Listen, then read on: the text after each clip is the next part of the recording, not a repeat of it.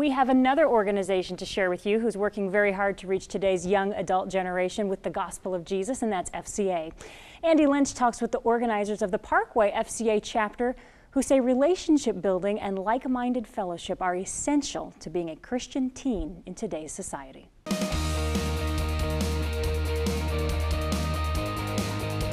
FCA is going really good this year.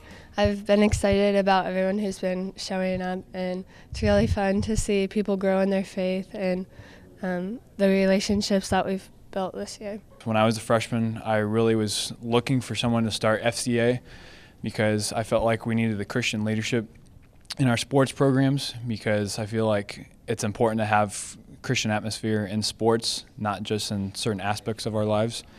Sometimes it seems like Christian values might not be shown on the football field because they're not looked upon as what everybody wants to do. It might not be the popular thing to do, but I'm really excited that it's been started here, and I'm just excited to hear what happens in the next upcoming years for FCA. Panthers promote an open family environment for their weekly meeting.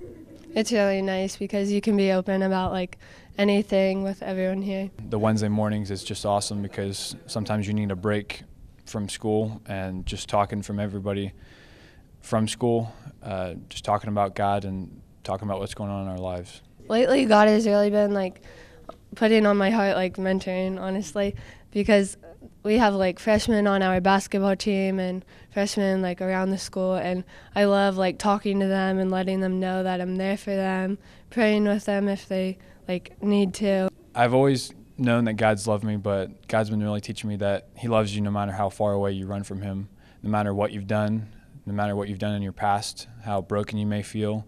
If you come to Him in repentance and you ask for His forgiveness, He will come with you with open arms, and He will guide your life.